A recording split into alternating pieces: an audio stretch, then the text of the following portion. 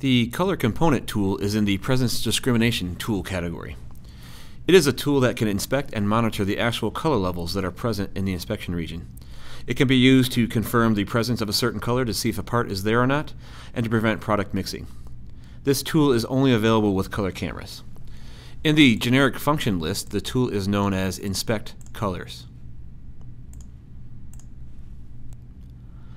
Once the tool is added, the first step will be to register the image if you have not done so already. The registered image is an image that is stored with the program settings and can be used to set up the tools.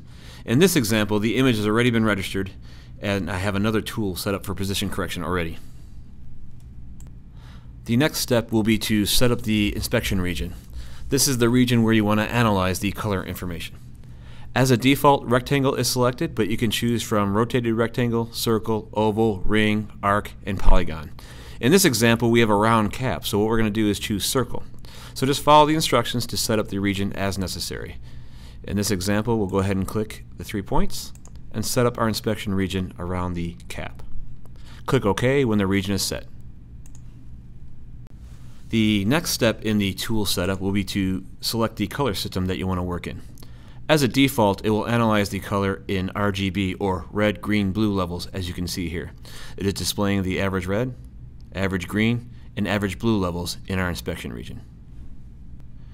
You can confirm the average red, green, blue levels on the registered image by selecting registered image here in the upper left, or on the current image. If you select current image, you can go ahead and trigger on some parts and view and monitor the different levels. You can see as different colors appear, the levels will change accordingly. Here's a white cap, and then here's a yellow cap, so you can confirm the levels. If you'd rather work in the hue, saturation, and brightness levels, just simply select HSB from detection conditions. You can see the measured values will change to the average hue, average saturation, and average brightness. And again, I can confirm the values on the reference image, as well as cycling through parts, just like before. See, here's the red cap, here's the white cap, and here's the yellow cap. We'll leave it on HSB for this example. The final setup in the tool setup will be to set up your judgment conditions. In other words, your pass-fail limits for the tool. To do this, I will change this to reference image just to at least start with my reference values. In this example, the blue cap is going to be our good condition, so we want this to pass when the blue cap is present and fail when the other colors are present. To do that, I'll set an upper or lower limit on the hue element, which is the color element of the part. So you can see here the measured value for the blue cap is around 165 for the hue, so we'll set an upper tolerance of about 167, and we'll set a lower tolerance about 163.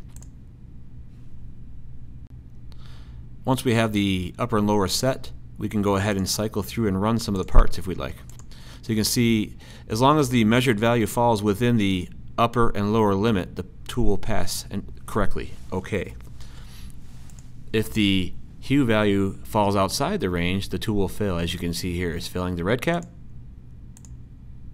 it fails the white cap, and it fails the yellow cap, and all the blue caps are passing. So it looks like our tolerance is pretty good, but you could adjust that as necessary when you run some more good and bad parts. If you need to, you can continue and set more tolerances on the other average values of the saturation and brightness. You can also click this little double arrow here and get to the standard deviation of each level. You can set a tolerance on that, as well as the min and max intensity or density of each of the values as well. But as soon as you're done setting the tolerance, go ahead and click OK to complete the tool setup.